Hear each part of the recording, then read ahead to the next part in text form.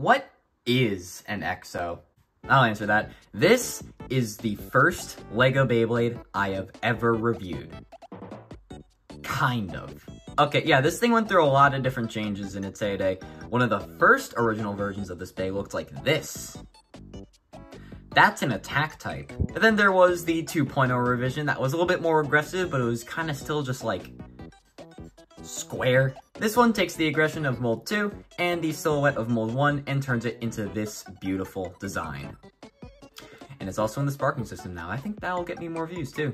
Yes, over the past couple months, I have been converting every single turn system Beyblade into a sparking system Beyblade, or as I might now dub it, Cyber Sparks. Shout out to this Discord user for giving me that name idea. It's right there, bam.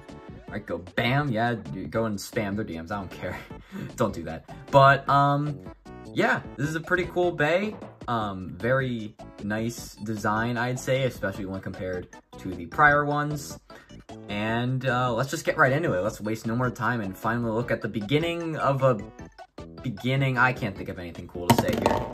The system itself is separated into 4 main components that are pretty common when it comes to LEGO Beyblade. We have the turn chip, which this determines the spin direction and also sometimes weight distribution. We have the blade, which is your main point of contact, of course.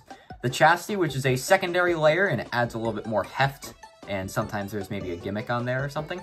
And then the tip, which determines the Beyblade's performance and sometimes the height. So with that all out of the way, let's look at each of these parts one by one.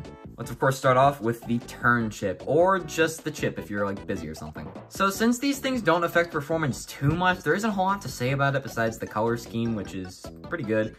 And then like the weight distribution on this is fine. These little corners right here are missing some stuff, but either way, it's still fine to use for, I guess, basically anything.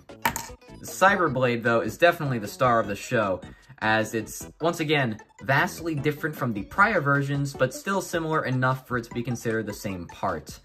And this thing used to be terrible, but now it's actually pretty good. It's kind of an oval shape, which oval shapes, very good at attack. And what I mean by oval shapes is that 2 main points are prioritized over basically everything else.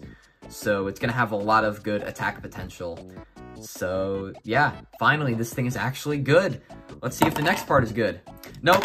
Alright, so 1A, it's not a bad part. It's okay. When it came out, it was the best because, like, what other chassis do we had? We had 1B, that thing was trash. We had 3D, which, I mean, it was okay, but not really for attack. And then there was 1S, which was and then like 1A- came out after a couple months, and then that was the best. So this thing was good for a while, but then it just slowly started to fall off, and now there isn't a whole lot of use for this thing.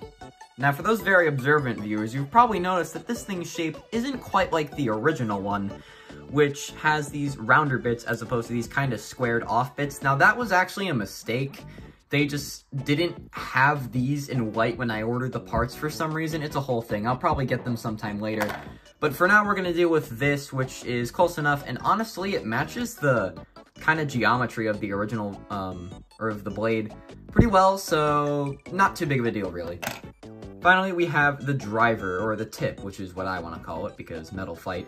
And this is Accel, although most of you probably disagree. Originally, this was Zephyr because it's a whole flat similar to the actual Zephyr driver.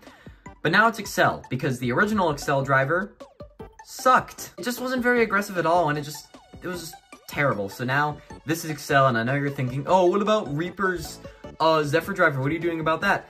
We'll get to that when we get to that. Let's focus on this for now, and this is now called Accel. And by the way, it's good. So to put these parts together is pretty easy. You take the chip, you place it into the base, you place that onto the chassis, then you put the driver on there, and here is Cyber EXO 1A Accel.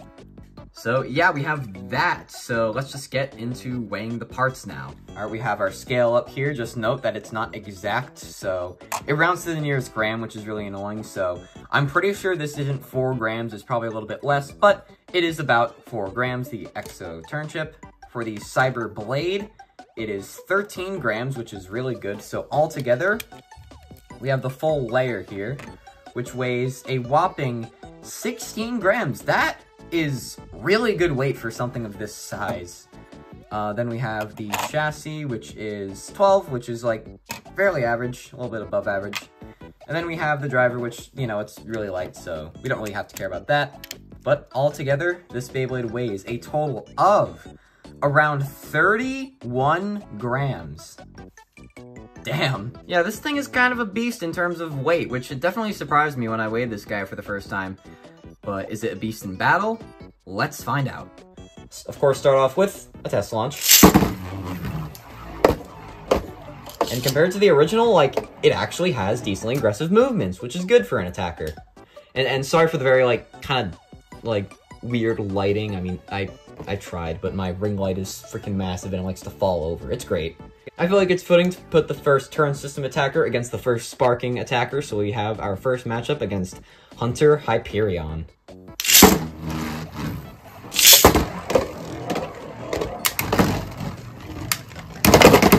Oh, and Exo gets a burst. Alright, first win for Exo. And just in general, too.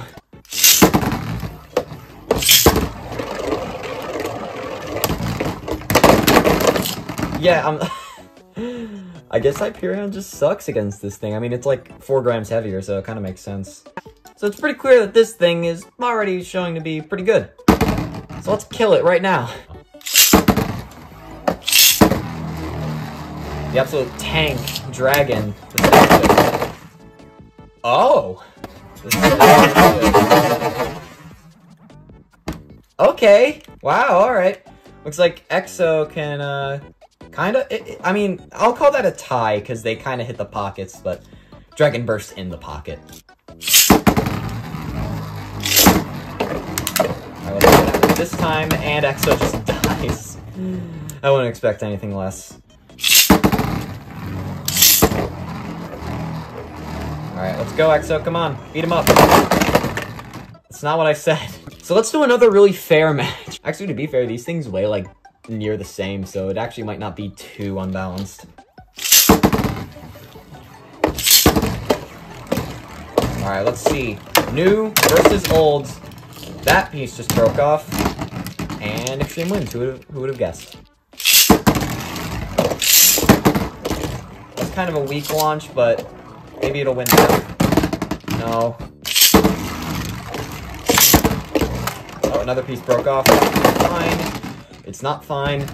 Alright, so that's it for Cyber Exo 1A Accel.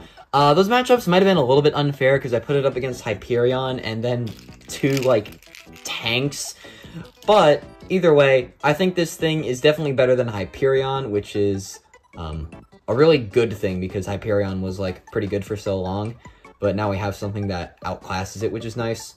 So, yeah, there we have that. So if you enjoyed this video, comment, like, subscribe, stuff like that. And I'll see you in the next video.